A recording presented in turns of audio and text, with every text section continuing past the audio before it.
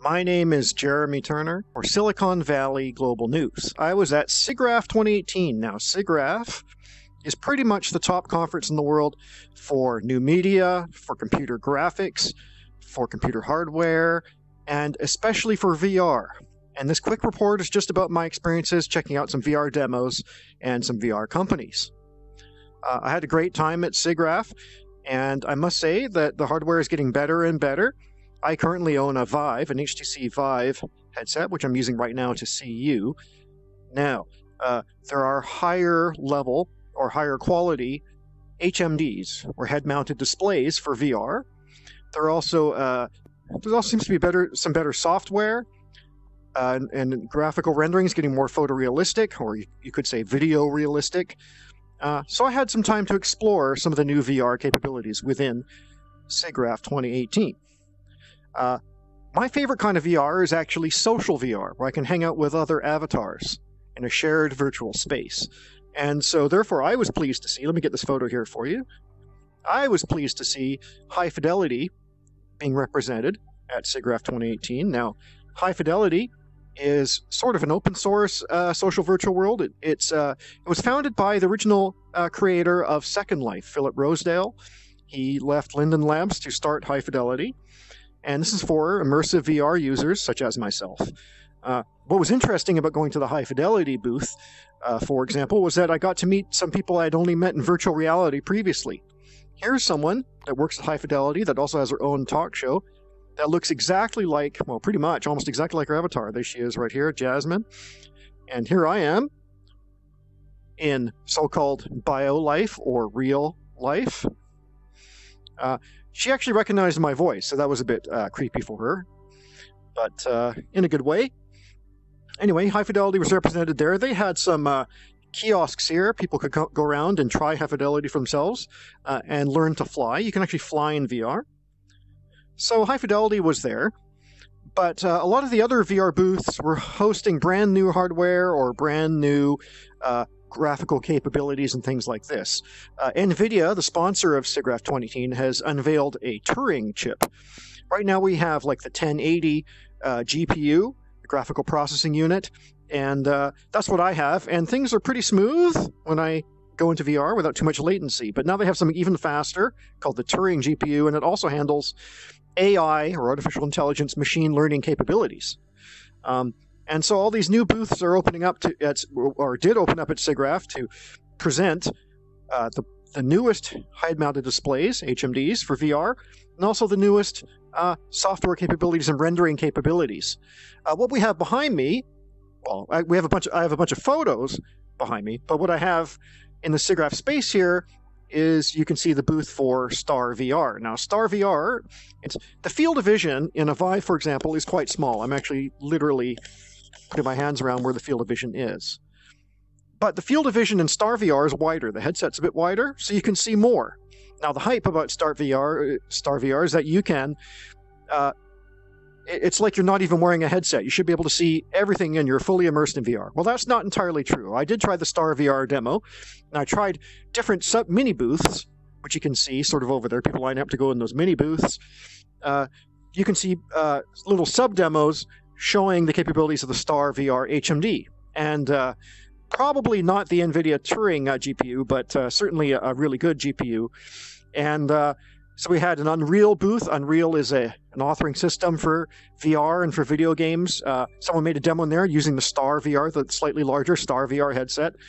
We also had, which I think was more of a highlight for me, another booth by Zero Light. They were making car ads, but the cars themselves looked quite photorealistic, and the reflections were beautiful and perfect and reflected the city perfectly. You're probably going to see some videos of me exploring those demos later on in future news broadcasts.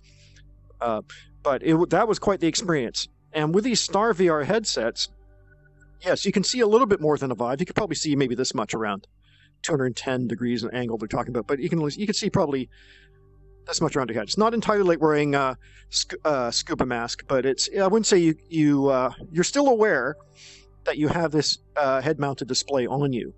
What is interesting, though, is that they did these virtual settings where they made it first appear like the HMD was only covering where the Vive would cover. And then I realized it was computer graphics that were doing that, and they changed the setting, and then the field of vision had widened. That was quite startling, but I still wasn't thinking it lived up to the hype as being kind of an unlimited field of view, or a very natural or intuitive field view. It was still somewhat confining, but better. And there's also a thing in VR, before I move on to the Zero Light demo, there is what is known as a screen door effect. That is, when you wear a headset like this, you'll see sort of mini light pixels everywhere you go. It's like looking through an insect screen door to see what's outside on the sun deck. Now, Vive's screen door effect is quite noticeable, but in darkened spaces, you don't see it. In lighter spaces, you totally see these light pixels appearing. And of course, that breaks the immersion of the VR experience. It's a bit like looking at a TV, but everywhere. Whereas the Star VR headset has reduced the screen door effect. There are other HMDs that have also reduced the screen door effect, such as the Samsung Odyssey for what they call Windows mixed reality headsets, and the Vive Pro, the new Vive, which I don't have, I have the old one. The Vive Pro apparently has reduced the screen door effect. So, I did notice with the Star VR, the screen door effect was reduced. If I was looking at something right up to something, it was reduced. But if I was looking at, say, the sky or a building, it would still be pixelated. So that was a problem. But, these problems will eventually be solved in the next few years. It was still quite the impressive demo. I got to look right into a car and see the reflective chrome. It was really cool. Was the Mars Experience by HP. As you can see, this looks quite dystopian, doesn't it? They're on some kind of virtual rail, sitting in these pods, all following each other. It looks like something straight out of Machine Man 2020 or Blade Runner. So it was interesting. These pods actually would turn around slowly. You see these people just sitting there passively in their headsets. That was pretty creepy. All right. And then here's a more novel kind of virtual reality interface by OptiTrack. You don't really see what's going on here, but you could just walk into a space with trackers, and you would have a mirroring avatar tracking you perfectly without controllers, without anything else. And that was quite amazing, I must say. So there was almost zero latency happening here. Here's a picture of some hype showing you what it can do, but you can't really tell unless you're there. I did try some other smaller scale VR demos, such as one which I guess was using the, looks like an Oculus Rift or an Oculus Touch. This was sponsored through Intel and Glimpse VR, a company that is out in the East Coast with some universities. So I got to play some virtual basketball and softball. That was pretty cool. What I don't have a picture of here is me wearing a backpack with two other people with arm trackers and leg trackers, and I can't give too many spoilers of it right now, but maybe I will later this week. I'm going to Prague tomorrow, so I can't do it until I get back from there. But anyway, that was really quite impressive and pretty funny as well. I think I'm going to share those experiences when I talk in Facebook Spaces with the founder of Silicon Valley Global News, Micah Blumberg. We're going to have a little chat in here next week sometime, and I'll tell you that story then. Thank you very much. Thanks for watching. Bye.